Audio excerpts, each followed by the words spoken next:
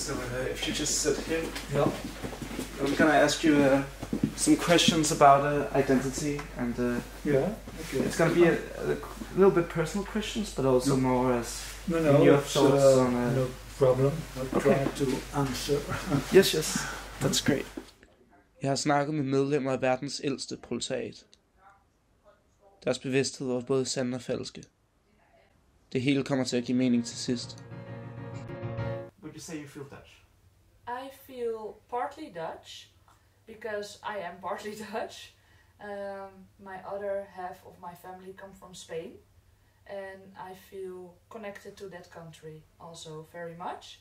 I speak the language very good, and I love the culture more there than here, actually. Yeah. But I live here, so I feel also Dutch, yes. So, do you feel proletarian? Proletariatet er det kæmpemæssige flertal af befolkningen, som ikke ejer arbejdspladser. Den del af befolkningen, som der fordi de ikke ejer arbejdspladser, bliver nødt til at sælge deres arbejdskraft til nogen, som gør. Når du tænker på proletariatet, kan du også bare tænke på arbejderklassen. Men når du tænker på arbejderklassen, tænker du nok på ham her. Det behøver du ikke. Du kan også bare tænke på dig selv. Er du ikke også en del af den del af befolkningen, som ikke ejer arbejdspladser? Bliver du ikke også med jævne mellemrum nødt til at sælge din arbejdskraft til nogen, som ejer arbejdspladser, for at du kan leve? So would you then say that you feel like you're a part of the working class? Yes, for sure. I really feel like I'm part of the working class, yes. Okay. Because what I say, it's really in my routine. Sometimes I feel like I work more than I have free time. Yeah. I go every day to the office in Amsterdam. I travel from my house to there, so it's really like routine to get my alarm, get up, make myself ready for work, and then I go really to the office 4 or 5 days in the week. Okay. Being Dutch affects my life in more ways, in different ways.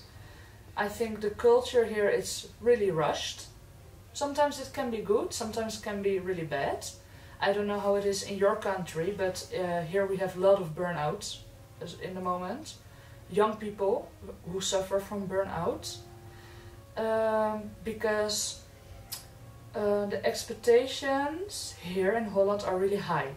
So you have to work 5 days.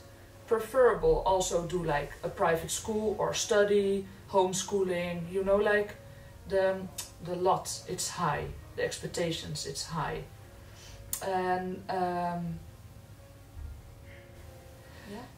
So what do you feel is more important for your life? Yeah. Being Dutch, being part of the working class?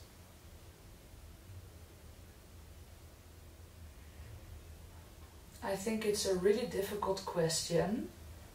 What you ask now, what is more important for me? Or being Dutch, or being part of the working life?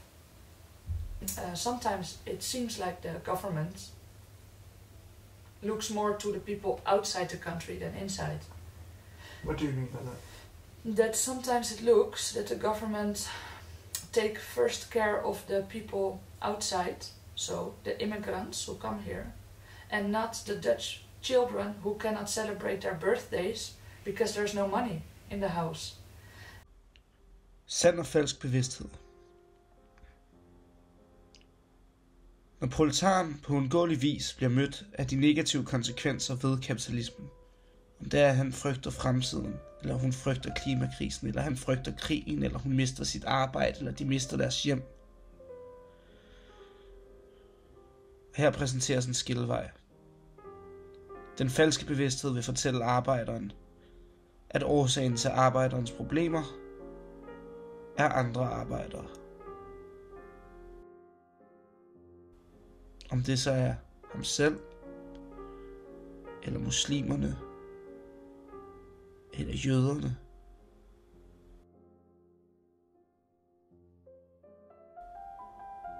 Den sande bevidsthed derimod er en klassebevidsthed. Den fortæller arbejderen, at årsagen til arbejderens problemer er kapitalismen selv. Den sande bevidsthed har givet os weekenden, sommerferien. Den falske bevidsthed har givet os Dansk Folkeparti, Hitler og Holocaust.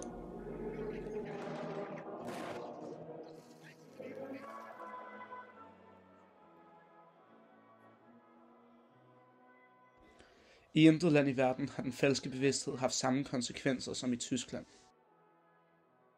I grew up in, well, I was born in 1980, so I grew up in the 80s and the 90s to grandparents who were socialized in the 1930s, or, well, the late 1920s, 1930s, Germany.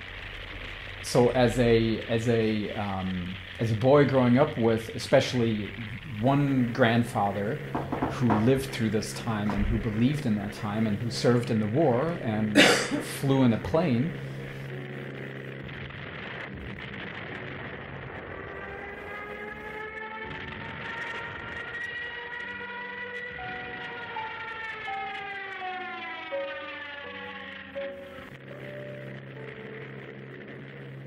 they could have done something completely different. They could have said, okay, so this country is responsible, or in their view, for 2 world wars. We can divide this country permanently. There should never be a strong Germany in the center of Europe. And that was actually a German political position after the war as well. There were a lot of Germans who felt Germany should never again be a powerful player in Europe. There's a German word called Demut, and in English that would... well, it's humility. I feel like even today, Germans could be a little bit more humble about who we are, about where we came from. And then parallel to that, I grew up in an educational system in Germany where, yes, we learned about facts, but I feel like as an adult now that much of the history that impacts us even today was not worked through the way that it should have. So yeah, I think we have a very different relationship to national identity than many other people do, in Europe especially. And I grew up with that very much. And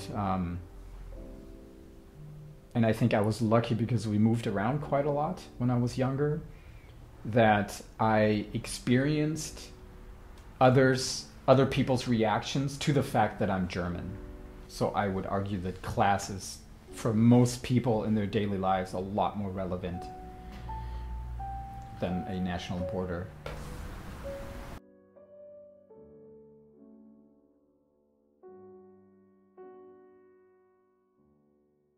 How would you compare like the life of an ordinary Spanish person to the life of an ordinary Dutch person?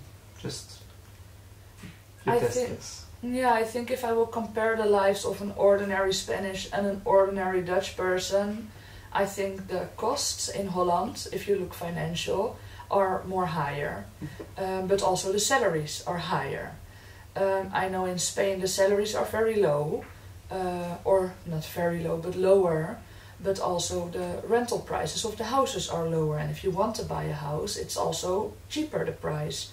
So I think you play kit in the financial parts. Everywhere the prices are going up in Europe, in all Europe. Would you say the difference between average people in Holland and rich people in Holland is greater than average people in Holland and average people in Spain? Oh, I thought you mean the poor people. Yeah. Ah.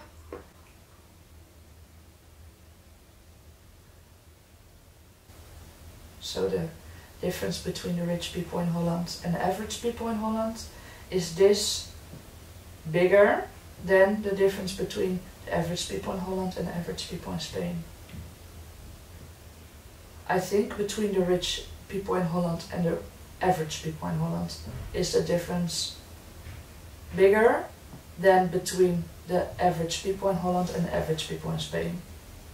Sorry, I had to see it. Yeah, they say, but I don't know really about this, if this is really true, but they say that if you are in Holland, the rich get only richer, and the poor get only more poor. Do you think there's a big difference between average people in Belgium and rich people in Belgium? Yes, I think so. Well, people who are rich, who have their own company or their own yes.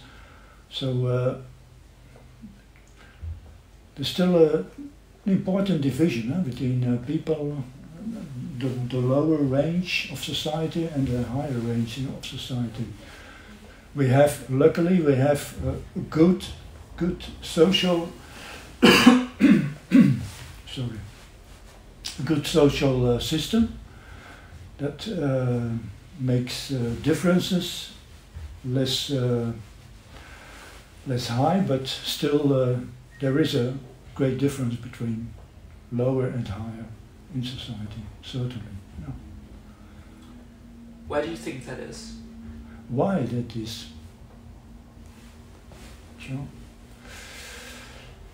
We're living in a capitalist society, so I think that it explains very much. So it's a very society that is focused on material wealth. Still, for me, that's the basic explanation for this division and for this focus on material wealth. Okay. So, how do you think, and if you have a capitalist society, what is the alternative? Is there something else?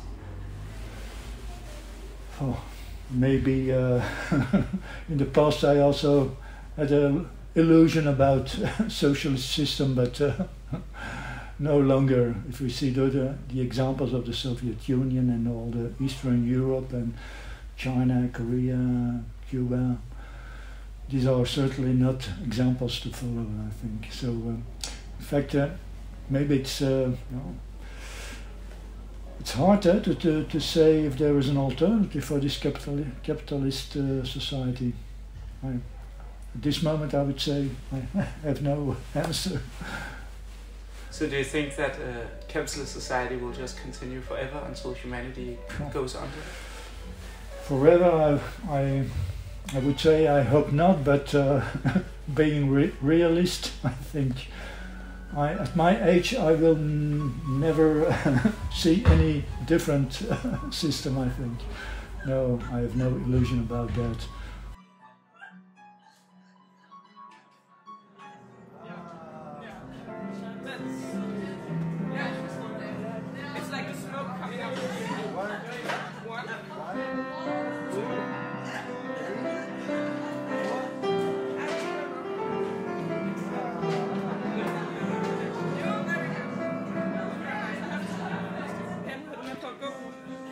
Ja, jeg vil gå. Det kunne være sjovt at filme på præcis samme sted her igennem, hvor jeg så var sådan noget liv. Ja, har du filmet det nu? Ja. Har Jakob taget ud fra den anden? Jeg hedder Henrik Salmon Blackman. Jeg har skabt den her film. Alligevel vil jeg gerne sige tak til Dyke og Astrid Selma, og Delilah og Mark og Ida og Anush og Jesper, som der alligevel har hjulpet til at lave den her film på forskellige måder. Sidst vil jeg bare minde jer om, at verdenshistorien aldrig vil tilgive idioterne.